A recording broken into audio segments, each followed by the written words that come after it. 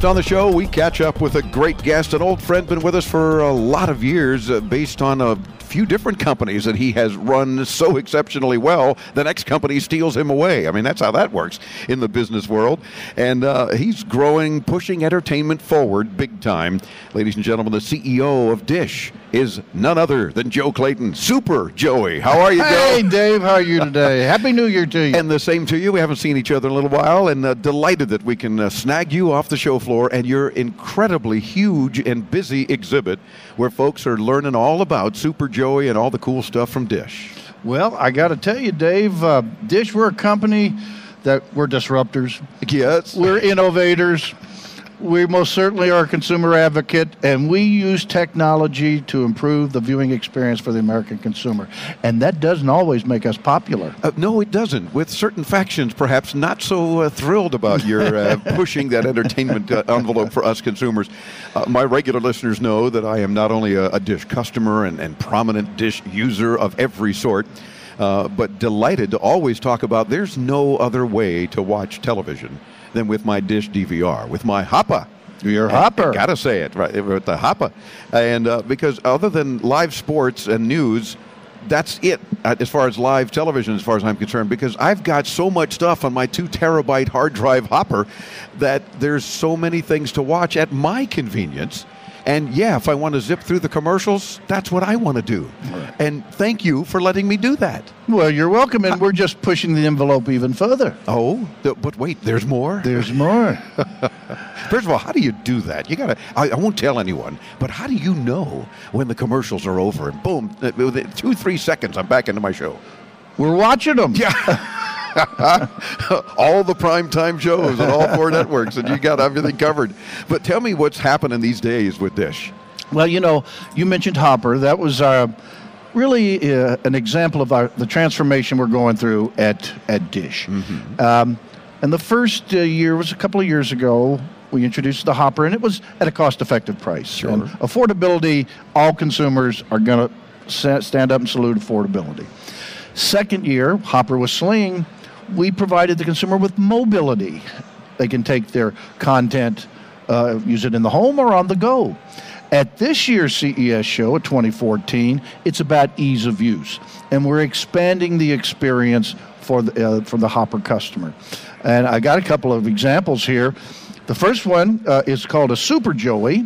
And what it basically does, when you use this with our Hopper, which has 3 tuners. The Super Joey has 2. Mm-hmm. And with our primetime capability that we have, which we record, the primetime network, the primetime anytime during the evening, mm-hmm. for the 4 major networks, you can record up to 8 programs at one time. Jeez. 8 programs. As Dick Vitale would say, are you kidding me? Yeah, are you kidding me? So nobody can do that. Some people say I named it after myself, but I really didn't. Thus the Super Joey. There you go. But no, what's cool about that is that I don't have to worry about, did I set that DVR? Because, oh my God, this show on CBS, NBC, Fox, ABC, you've got it for me. And it's there, and I can just go back home, watch it at my leisure, and I don't have to set the DVR to get it. Exactly. You know what? And the broadcasters should be thanking me, because they're getting more exposure to their primetime network that they wouldn't normally be able to get. So, well, on behalf of broadcasters, though not the TV ones, thank you. Well, we know the consumer likes it. Yes. Now, David, you probably know that Hopper really is a female, don't you? I have heard that. I learned that through you a couple of years ago. Yeah. And that's why, she's got her little Joeys in her pouch. So we are expanding the Hopper offspring at the CES show with not only the Super Joey, we also have virtual Joeys, which eliminate box clutter. For example, we can hook up a Hopper with a LG TV, smart TV. So you don't even need the Joey? Don't need the Joey at all. Whoa. And you can do it with the PlayStation 3 and 4s as well. Nice. So virtual Joeys are hopping around here nationwide. And last but not least, we have something called a wireless Joey. Now, this is cool. So you don't have to run any cables to those other rooms. Wireless now. No. As most people will find out, if you build a house, you buy an apartment, the coaxial cable is not next to where you want to put the TV. It never is. Never, yeah. Never. This, you don't need coaxial cable to hook it up. It's just, you plug it in, you can put it in your patio, you can put it in your garage. I don't know why you'd want it in your garage. Well, maybe you do a lot of tinkering in there and you don't want to miss it. There you go. Bathroom, kitchen. So the Joey offspring are everywhere. And this wireless Joey, how many can you put on a system? How many can the Hopper handle? They 2. Ah, okay. So very cool. So you can still have other wired units, exactly. Maybe, and then add a couple more? Well, you can have an LG TV, yeah, Sony PlayStation, your Hopper, and a couple of wireless Joeys. Then you need a bigger house. Yeah, exactly. That's the other problem, because now you're also adding bigger TVs, too. So you need a bigger house anyway. Well, then what's next? What are you not doing that might happen into tomorrow? Well, I think most of our focus going forward is, the pay TV market is a mature business, Dave, and it's saturated. And for us to grow, we've got to, steal market share. We got to take market share.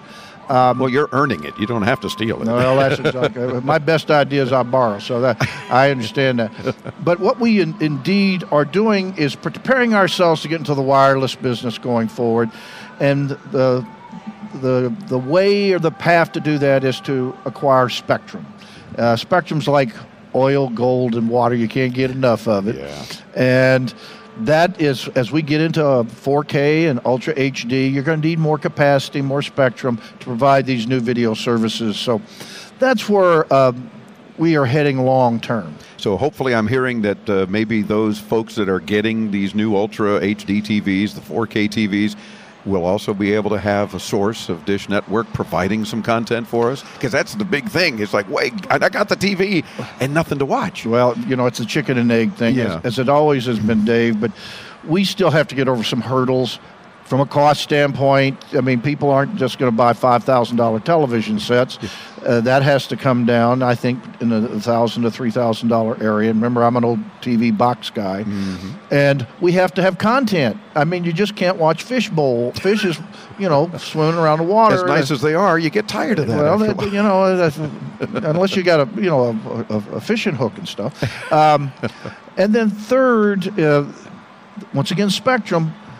You're going to need more bandwidth to put up Ultra HD than you do HD. Sure. Now, the programmers and a distributor like ourselves are not going to put up one Ultra HD channel at the expense of, say, 20 regular channels. It's not economical. Yeah. All of those factors have to come together before we really do have a business here. But I'll tell you, I'm very impressed with the picture quality. I can now... In a year and a half ago, I wasn't here, but I can see the difference between Ultra HD and HD today, and that's what the consumer's going to want to see. Dynamite. Well, if anybody can make it happen, it's our buddy Joe Clayton. So we know that we can expect continued awesome things from Dish. And thank you for spending a few minutes with us, and I'm glad we gave you a forced break off the show floor because you're just working it like crazy. Well, it's always good to see you, Dave, and it's a pleasure to be with you. Thank you, Joe. Joe Clayton, the CEO of Dish. Dish.com, probably one of the easiest websites of all of CES to get to. And, of course, we'll link you there when you visit us at intotomorrow.com. We're back with more of our 19th year of CES here in Lost Wages, Nevada. I'm Dave Graveline. Into Tomorrow continues on the Advanced Media Network.